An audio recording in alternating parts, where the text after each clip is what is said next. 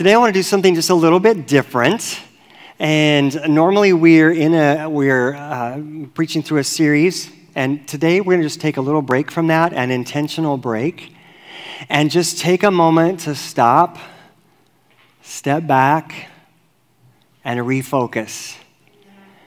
Our world is so crazy.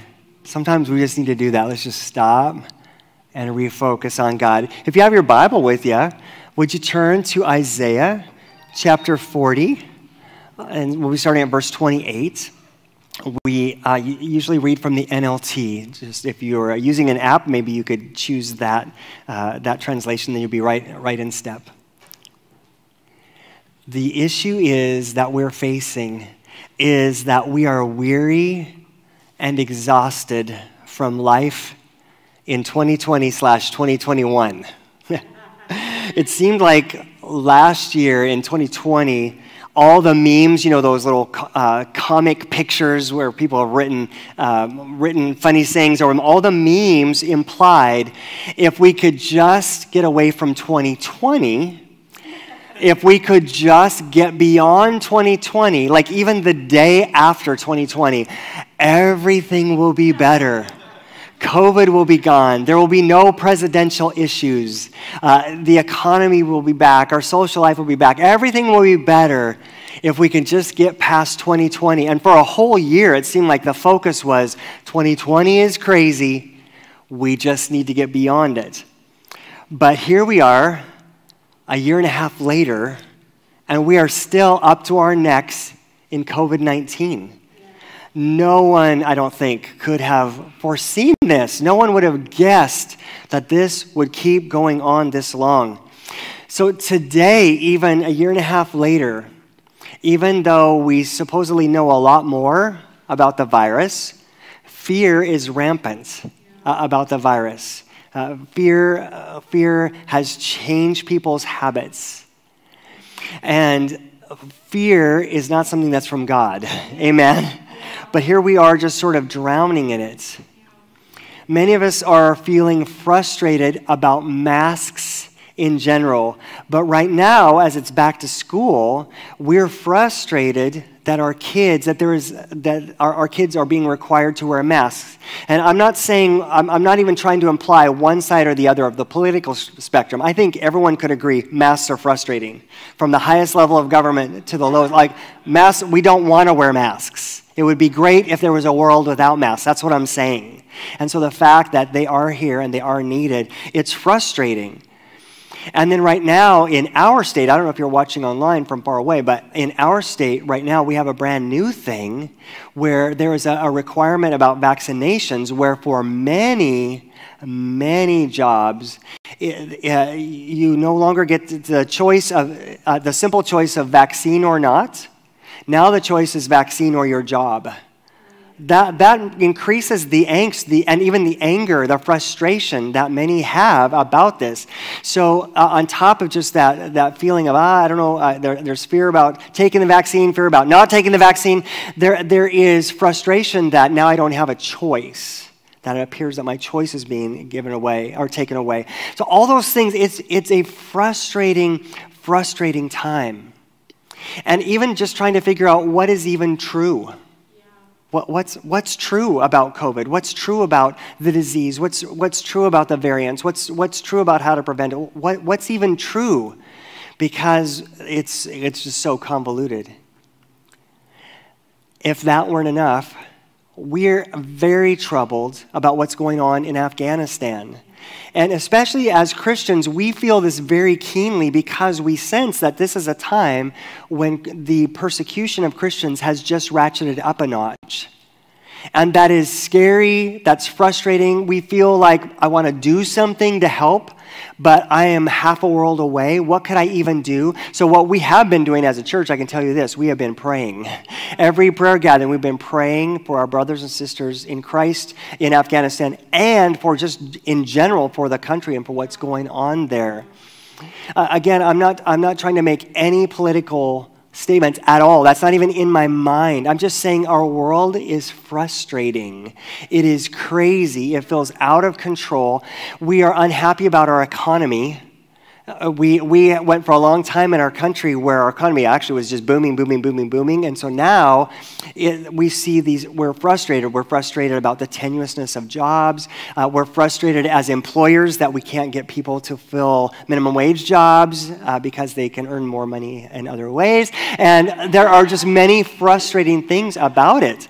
We're frustrated about house prices. If you are trying to buy a house, it is very frustrating to have them all of a sudden double.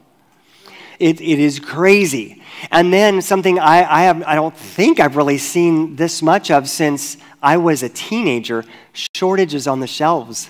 Like, what is that about? I remember when you were in college, Pastor Shelley, your singing group had a song about there's a shortage of corn, there's a shortage of gas. And then, because it was a thing back then. Well, that was a long time ago. Sorry, spoiler alert. That was a long time ago.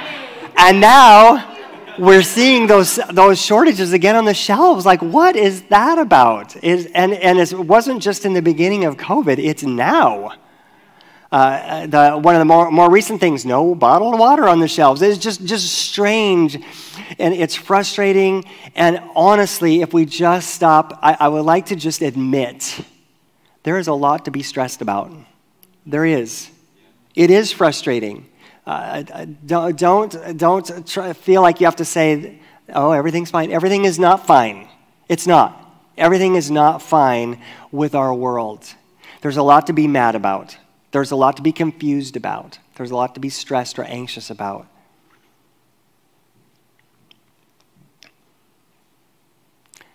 But God. Long ago, God spoke through a prophet named Isaiah. And he told Isaiah, these are God's words, speak comfort to my people. Wow. It's another of those things that I love about God. I love everything about God. But I love that he cares about how you and I feel. Yeah. Wow. He's running the world, he's got a lot on his mind, and yet he says to Isaiah, speak comfort to my people. Yeah. So I want to communicate to you today, God cares about your frustration.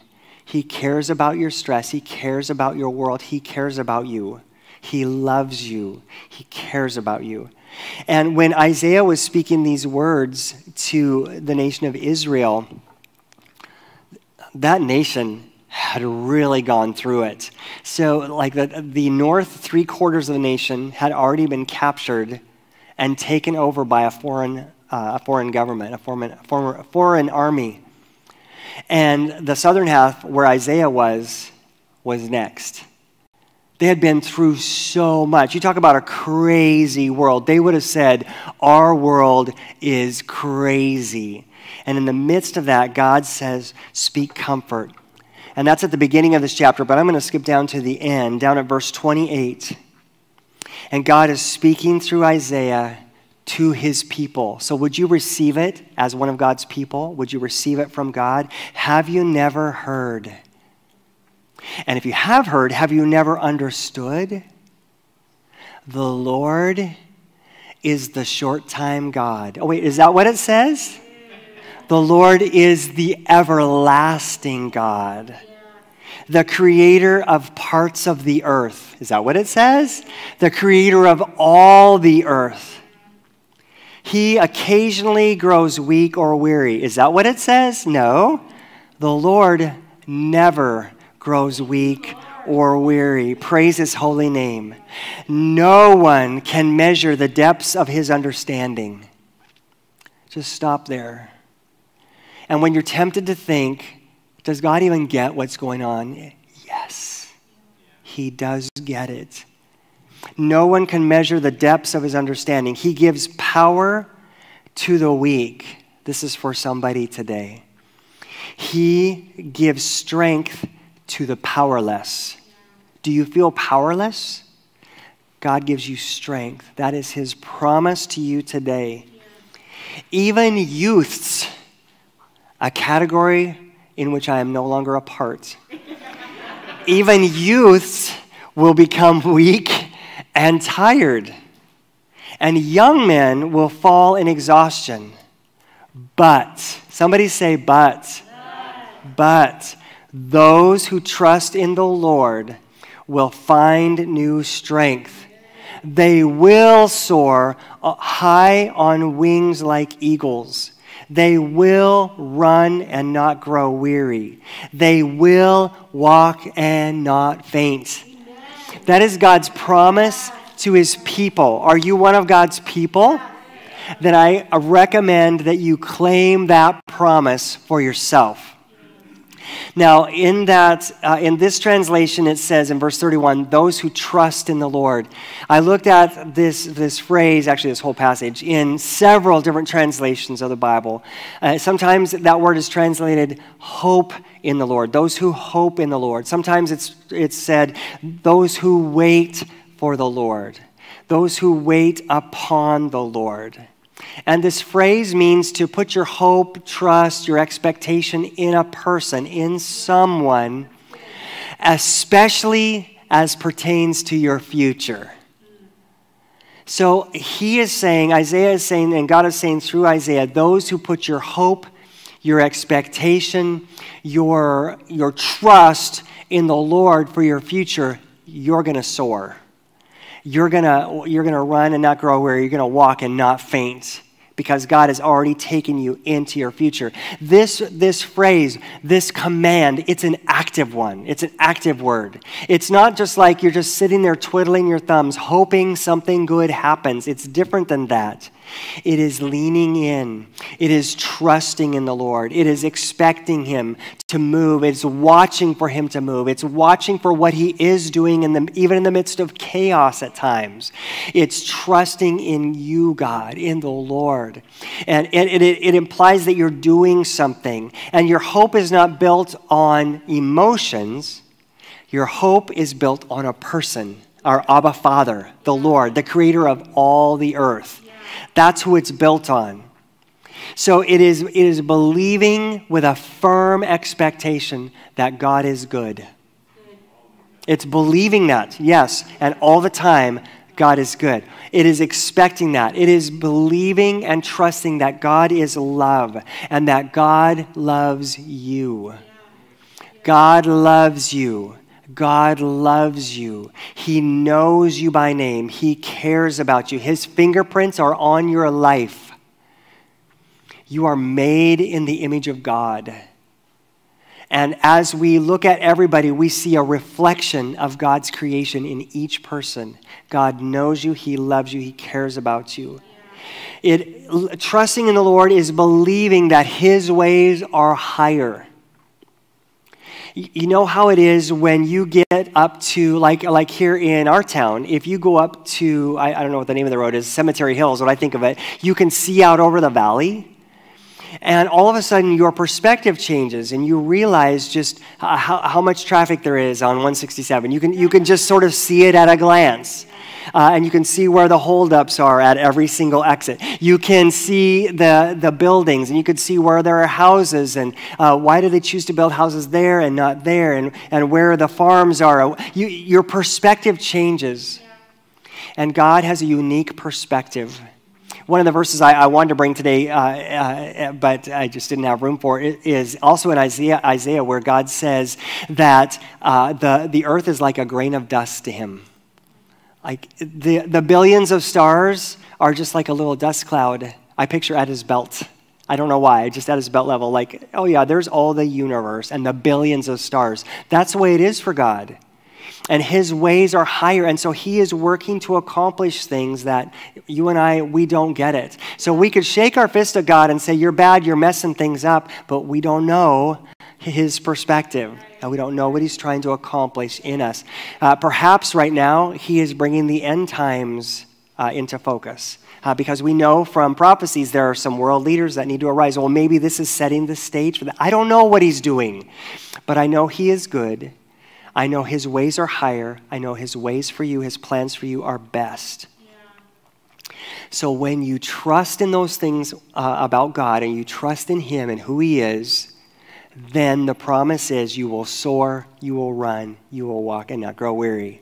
That's God's promise to you. You will find new strength. If you feel weak or powerless right now, the promise is you will find new strength. And the strength does not come by focusing on what's going on in the world. The strength comes by focusing on the Lord, by waiting on Him. Wait on the Lord, and He will renew your strength. He will make you soar. He will give you strength to persevere, strength to overcome. Got a couple of Bible verses for you here. Jeremiah chapter 29, verse 11. Just to give you a little context here, God was speaking through a prophet to His people, and His people were heading into 70 years of punishment. They had turned their backs on God, and God said, that is enough. That is enough. And they were going into 70 years of exile. It was bad. But God said, even in the midst of that, God said that you need to trust me, and I'm going to still fulfill my promise over you. Verse 11, for I know the plans I have for you, says the Lord. They are plans for good and not for disaster, to give you a future and a hope. And God is talking about when all of this captivity comes to an end. In verse 12, He says, in those days when you pray, I will listen. If you look for me wholeheartedly, you will find me. I will be found by you, says the Lord. This is how God thinks about you. So you and I, all we can see around us is the world, the crazy world in our lives that are spinning out of control, and the very difficult choices that many of us are facing right now. You are facing some very difficult choices about your employment if you have strong feelings about not taking the vaccine. And this is heart-wrenching. It is hard to figure out, and it is crazy. It is oppressive. And yet, this is what God says about you, even in a situation like that. Even in a time like that, I want you to know, my child, I got good plans for you. Yeah. What I want is for you to prosper in your heart. What I want is for you to prosper in your life, in your relationships. I believe even in your finances. That's what God wants for you. Wait on the Lord. Focus on Him. Keep thinking about Him, following Him, listening for His voice. Wait on the Lord. And then His plans for you will be brought to pass. In Romans chapter 8, verses 37 to 38, God says through the writer of these words, despite all these things, and He's just had a list of just a bunch of terrible things that were happening, persecution of Christians, all kinds of stuff. And God says, no, despite all these things, overwhelming victory is ours through Christ who loved us. Today, I hope you will let that get into your heart and into your spirit. Does this promise mean everything is now easy? No, it does not. But it does mean that you are victorious in anything through Christ who loved you. And he goes on to say in verse 38, same passage, I am convinced that nothing can ever separate us from God's love. So when life is hard, when the decisions are hard, when you're sick with COVID or other things, or when things are going bad, does that mean that God doesn't love you? No. So we need to apply God's word to that situation, not apply that situation to God's word. You know what I mean? Like that situation you're going through, I'm going through, our world is going through, that does not define God. God defines God. His word defines God. And what he said is that nothing can separate you from God's love. So even through very, very, very hard things, I want you to know God loves you. God loves you. Neither death, and that has new meaning for us this week, neither death nor life, neither angels nor demons, neither our fears for today nor our worries about tomorrow, not even the powers of hell can separate us from God's love. And we're praying for our brothers and sisters in Christ in Afghanistan that they will experience God's love and that his love will sustain them through whatever they are going through right now. Nothing can separate you from God's love. God does not promise you a life with no valleys. That was not the promise. His promise was to walk with you through your darkest valley. That's his promise. And so we know that we're in a dark valley. And we also know that God is by our side. And we do not have to fear. The bottom line, really, of this passage in Isaiah and this message is this: when you actively trust in the Lord, your strength is renewed. When you actively trust in the Lord, your strength is renewed. When you actively trust in, wait on, hope in the Lord, your strength is renewed. That is a promise. That is a Bible promise for you. So if you came in today feeling powerless, feeling weak, feeling exhausted, feeling discouraged, stressed, angry, if you came in that way, I want to just challenge you and nudge you in this direction. Focus on the Lord. Hope in him. Trust in him. Think about him. Maybe you hear these words, just wait on the Lord and you'll soar like an eagle. But right now, you might still feel exhausted or weak. But wait a minute, I am trusting in him, but I'm not soaring yet. You might feel like giving up.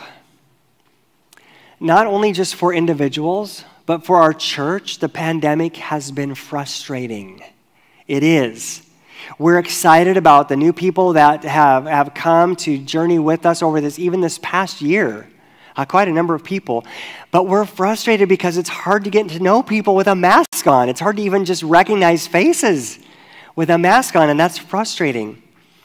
We had to cancel VBS because of sickness. That's frustrating. That's painful. Our plans and our permitting for our facilities remodel are taking longer than they should have, longer than expected for certain.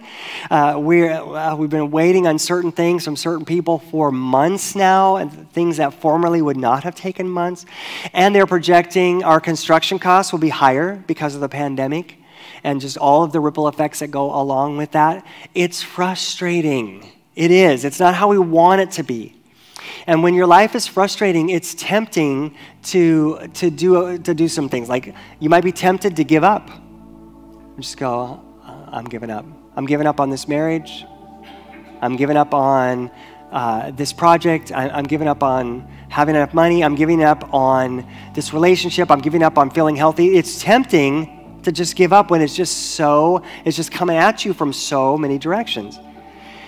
Another way you might try to handle this crazy season is by going into denial.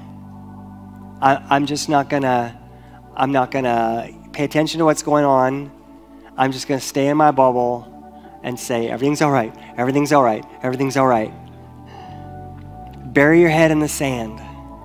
Another way people sometimes deal with frustration is to get mad, to get angry. And even take it out on people around you that it's not even them, they're not even making you mad, but they're just in your crosshairs. But I want you to know there's something more effective you can do. There's something more effective than those things, giving up or going in denial or taking it out on people around you. 4 words: wait on the Lord. Wait on the Lord. That is a better way to deal with it, to deal with everything that is coming at us right now. How do you do that? That sounds great, Pastor.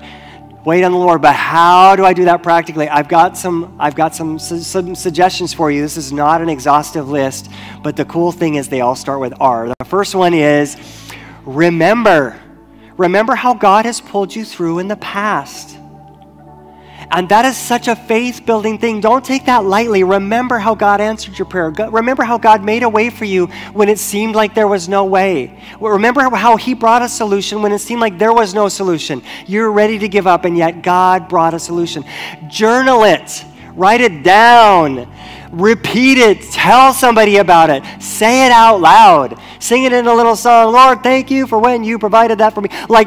Think about it. Rehearse in your mind that God has done it before. He has taken you through tough times, and he can surely do it again. A second idea: renew your mind. Renew your mind. You guys, we have got to do this.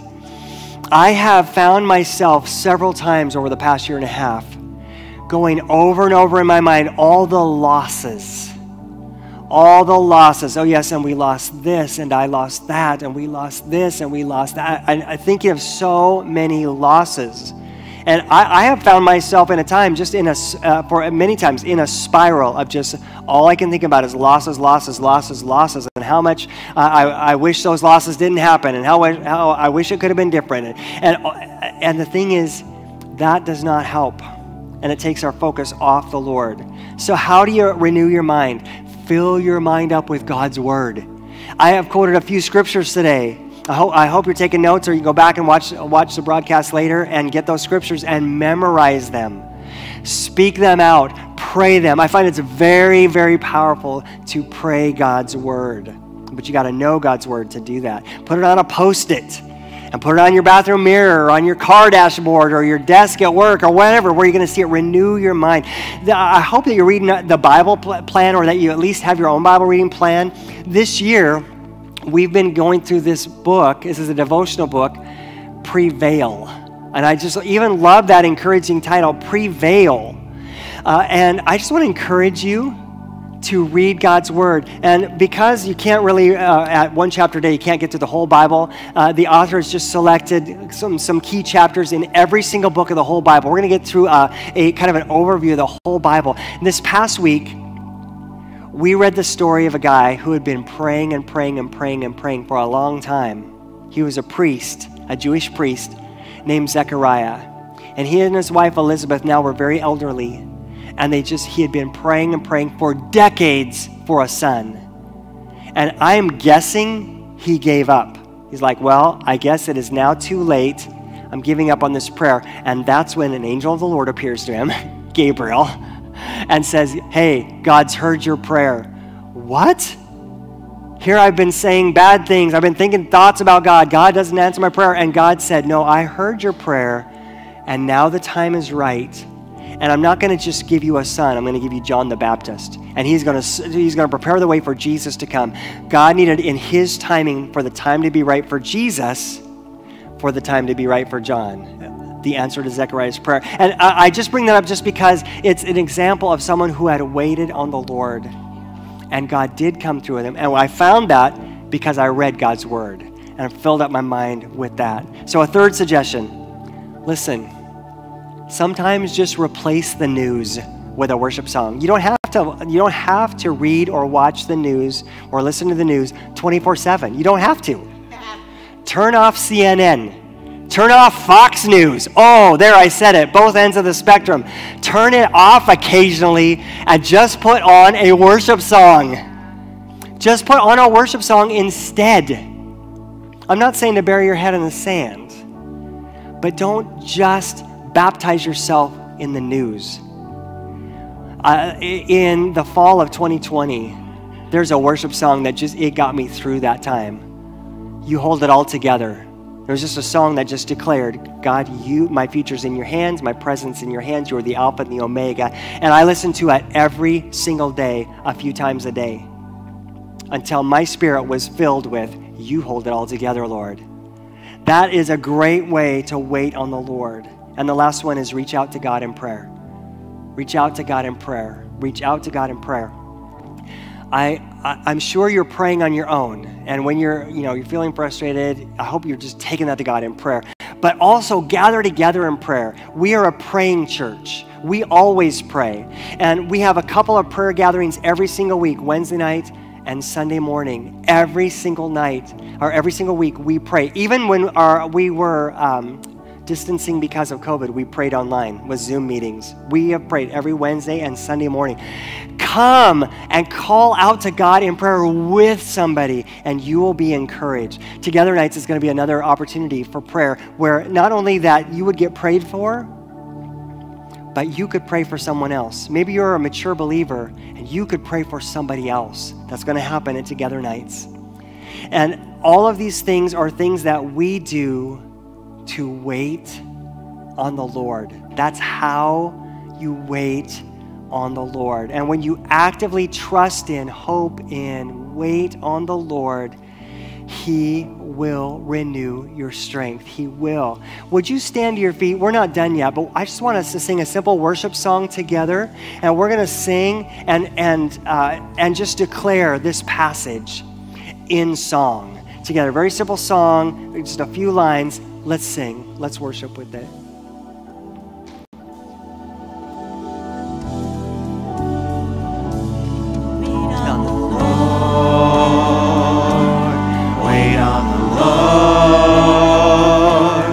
He will renew your strength.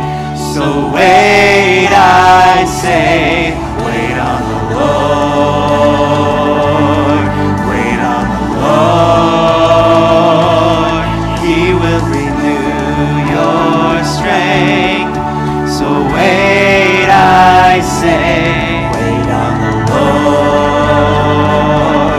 Wait on the Lord. He will renew your strength. So wait, I say, wait on the Lord. Wait on the Lord. He will renew your strength. So wait, I say, I'm gonna wait on you. I'm gonna wait on you. I've tasted your goodness. I'll trust in your promise. I'm gonna wait on you. I'm gonna wait on you. I've tasted your goodness. I'll trust in your promise. I'm gonna wait on you. I'm gonna wait on you, Jesus. I've tasted your goodness. I'll trust in your promise. Wait on the Lord. Wait on the Lord. He will renew your strength. So wait, I say, wait on the Lord. Wait on the Lord. He will renew your strength. So wait, I say, wait on the Lord. Wait on the Lord. Let's sing, wait on the Lord. Wait on the Lord. Wait on the Lord. Wait on the Lord. Wait on the Lord. He will renew your strength. So wait, I say. Wait on the Lord. Wait on the Lord. Hope in the Lord. Trust in the Lord. Would you just raise your hand, whether you're in the room or online, if you've been feeling stress or worry or confusion or exhaustion or powerlessness or weakness or the desire to give up, if you've been in denial, if you've been angry, if you're feeling some of those things, which is actually pretty common in our world right now, and I see many, many hands up, and we're just got our hands raised to God in prayer. Lord, we give it to you. We give our individual situations to you. We give you our job. We give you the vaccination choice. We give you the mask situation. We give you the economy. We give you our desire to buy a house. We give you everything, Lord God. We give you our worry and concern for Afghanistan and the people there. Lord, we give it to you. We release it to you. We lay it at your feet. And Lord, with each of those things, Lord, we say we trust in you for that. We hope in you for that. We wait on you for that. And we give it all to you today, Lord, knowing that you are good, you are love, and you are everything that we need. We praise you, Lord God. We praise you, Lord God. And I just want to declare over your life, church, everyone who is just gathered right now, I want to declare over you, you are loved by God. You are. Would you receive that? Would you take that into your heart? Would you take the walls down and just receive that you are loved by God? Even when it's hard, even when it does not make sense, you are loved by God. Overwhelming victory is yours in Christ Jesus. Overwhelming victory is yours. And I think it would be super cool if you raise both hands in a victory, maybe it's a V sign or just a hand raised to God sign, but to raise your hands and just say, I am victorious in God. Overwhelming victory is yours. It's the scripture I read earlier. I speak over you. You are not a victim. You are an overcomer. That agrees with God's word. You are not a victim. That does not define you. You are an overcomer through God. I just speak over you. When you pray, God listens.